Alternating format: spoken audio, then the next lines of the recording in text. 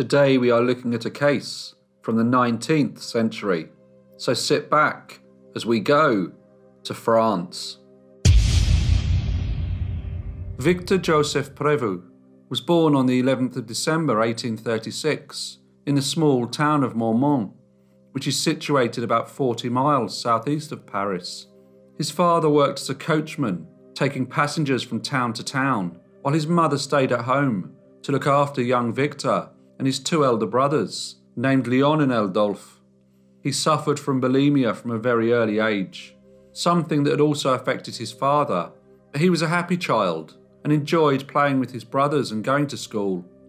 Since the early years of the 19th century, France had experienced a steady increase in schools that offered universal compulsory elementary education.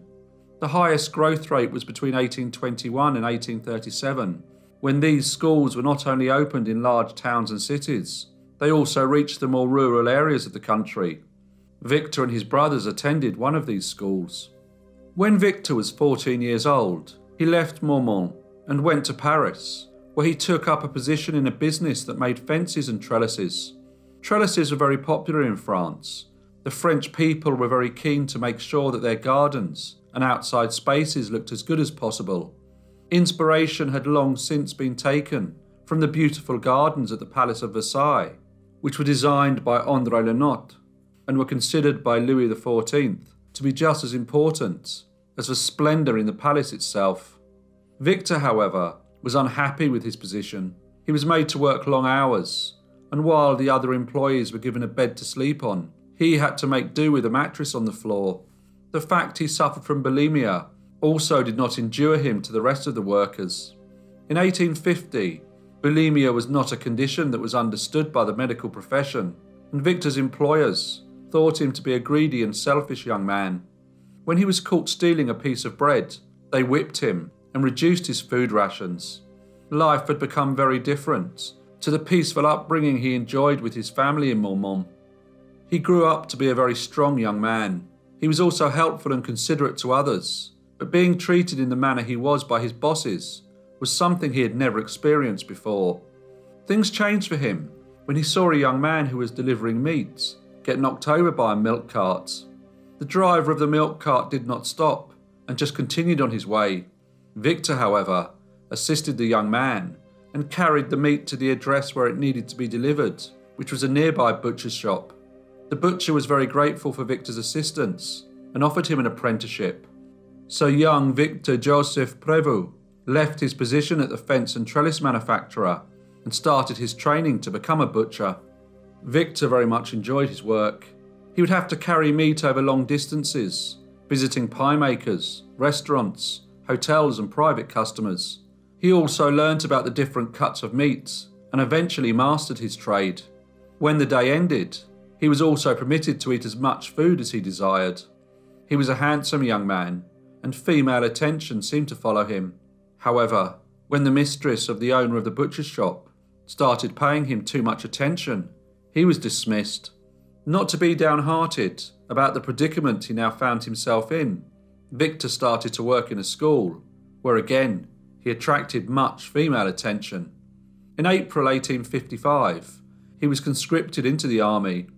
The French army had been conscripting soldiers for many years, notably during the French Revolution, when the newly created republic needed stronger military forces. All young boys grew up well aware of the saying, "Any Frenchman is a soldier and owes himself to the defence of the nation." Victor served in the army until the end of 1861, but in the autumn of 1862, he re-enlisted and spent the next 7 years in military service. In 1866, he was assigned to the very prestigious squadron of the Cent-Grade, who had the responsibility of escorting the Emperor Napoleon III on horseback to his public appearances. They also looked after his family and guarded the imperial palaces. In 1867, at the ball of La Tuileries, a lady who was accompanying an embassy attaché was spotted asking many questions and taking notes. She was asked to leave the ball and interrogated by the police. The lady was very attractive, and the police seemed to be very suspicious as to why she had been taking notes. Their investigation uncovered that this lady was from a wealthy family who spent her time travelling, going to balls, and having rendezvous with handsome young men, one of whom was a very well-regarded member of the squadron of the Cent-Garde, named Victor Joseph Prévost. Not long after the ball, the lady was no longer seen around Paris. The police investigated her disappearance and discovered that the last time anyone could remember seeing her was the same night she had been seen in the company of Victor. However, they made little effort to investigate. She was known to travel, and they thought that she had probably just decided to leave Paris for a while. They did speak to Victor, but he told them that he did not know where she had gone, and as he was a well-regarded member of the military, the police had no reason to suspect that he had done anything untoward. In 1869, Victor ended his distinguished service in the military and began working as a policeman. His main responsibility was to be a presence on the streets and make sure that all the good citizens of Paris were going about their business in an orderly fashion. He soon became a familiar figure in the areas that he patrolled. He was always friendly to children, who usually respected him as a figure of authority. Ladies were always very eager to catch his eye or make an excuse to talk to him. As he passed, they would often whisper to each other, and he soon became more commonly known as the handsome man. Victor, however, struggled at his position. He was a strong and imposing character, so although he found it easy to control anyone who was causing a commotion, he himself did not always conduct himself in an exemplary manner. This was strange, as when he finished his military career, he had left with an impeccable record and a certificate of good conduct. Although Victor was not married, there was a lady who he had spent much time with. Her name was Adèle Blondon. She had worked for many years for an elderly gentleman who had bequeathed her 30,000 francs in his will. Adèle was a very careful lady. She had invested some of the money she was left into a small business. She would usually hide her jewellery and money around her house. The 27th of February 1876 was a Sunday, and Adèle left her home at around midday to go and have lunch with Victor. He was living in a small apartment at 22 Rue de l'Evangile, which was opposite the police station where he was based. It was a cold day, and Adèle's landlady saw her leave. She paid her particular attention, as she noticed that Adèle had put on much more jewellery than usual, and as well as wearing a very elegant dress and coat, she had placed a brightly coloured tartan shawl over her shoulders. Adèle, however, did not return. She had a sister to whom she would sometimes lend money. Having not heard from Adèle for a while, she went to her house, but Adèle was not there. She asked the landlady, but she had not seen her.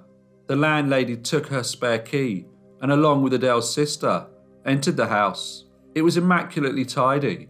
Nothing was out of place, but there was no sign of Adèle. The two women then went to the police station and informed them that Adèle Blondon was missing. They told the officer that on the day Miss Blondon was last seen, she was on her way to visit Victor Prévost. Victor was asked if he knew where she may be, but he said he did not. The police did not spend too much time investigating the case. People would often disappear for a variety of reasons. Sometimes they would turn up again, and other times they would not. But by 1876, the population of Paris had grown to nearly 2 million people, and although it was a city where some of the wealthiest families in France lived, it was also home to many of the poorest. Petty crime was increasing, and looking for a lady who may have left Paris under her own volition was not high on their list of priorities. Over the next few years, Victor continued to work, and Paris continued to grow. In 1878, the finishing touches were put on an elaborate palace that was constructed on the northern bank of the River Seine, named Place du Trocadero. This was to be home of the Third World Fair that was being held between the 1st of May and the 10th of November. On the 30th of June 1878, the completed head of the Statue of Liberty was showcased in the Trocadero Palace Garden. In the early evening of the 10th of September 1879, a lady named Madame Thierry saw a tall gentleman suspiciously standing on a corner. He was tall and dressed in a long gown-type coat and was wearing a cap. This area was always quite deserted at night, so she was surprised to see anyone about. Usually only people who are up to something no good would be in this particular part of Paris after dark. There was a small stream, and he seemed to be putting something in it. She observed from a distance, and when she saw the gentleman hastily depart, she went to find out what he had left. It was a packet of freshly cut meat. Why would he leave it there, she wondered. Meat was expensive. As she picked it up, she was spotted by a policeman. He asked her exactly what she was doing, and Madame Thierry explained what had happened. The policeman listened, and then asked her to accompany him to the station. There was something strange about the meat, and when the police asked a medical doctor to look at it, he informed them that the meat was from a human arm. The police chief instructed his officers to be on alert, and a search was undertaken to see if they could find any other suspicious packages. After 2 days of searching, 77 additional packages were discovered. They were all taken to the mortuary, where the pathologist did his best to piece the body back together. However, identification was impossible, as the head had not been found. The police interviewed Madame Thierry. She told them that although she was not acquainted with the man who she had seen, he resembled the police peacekeeper, who was known locally as the Handsome Man. She also told the inspector that she believed that in 1877, the man she had seen had lived very close to her in Rue de Roses. The inspector took down her statement and passed it to Commissioner Lefebvre. Both men agreed that the suspect may have resembled Victor Prévost, but he was a person who had an impeccable army record and who had worked for many years keeping the peace in Paris. He was a very unlikely suspect. Nevertheless, they brought him in for questioning. When he was questioned by the commissioner, Victor was nervous and uneasy. His answers were vague, and he seemed unsure of exactly what to say. At first, he said he did not know the area where Madame Thierry had allegedly seen him. The commissioner, however, reminded him that it was a part of Paris where he had worked many times in the past. When asked of his whereabouts the previous evening, he said that he had been in his apartment. However, when the police interviewed his neighbours, they said that they had seen him out carrying a bucket covered with a cloth. When Victor was asked to explain what he was doing with a bucket and a cloth, he looked downwards. He said nothing for a few moments before raising his head and looking straight at the commissioner. He said that he had the bucket and cloth on his person, as he was the one who Madame Thierry had spotted, leaving the package by the stream. The commissioner was somewhat shocked by his confession and instructed that a search be undertaken in Victor's apartment. Just a few minutes after arriving, the police found the missing head. The victim was later identified to be a local jeweller named Monsieur Lenoble. He was reported missing the previous evening by his wife. He was 38 years old and had 2 children, aged 11 and 6. Victor told the commissioner that the gentleman had come to his apartment at his request with the intention of selling him a gold chain, which he would pay by instalments. And as the jeweller wrote down the terms of the sale, Victor struck him with a piece of iron. He then put him in a trunk and started to dismember his body. That evening, he began disposing of the body parts in areas known to him around Paris. The search of Victor's apartment had uncovered other items of interest, including jewellery and a distinctive tartan shawl.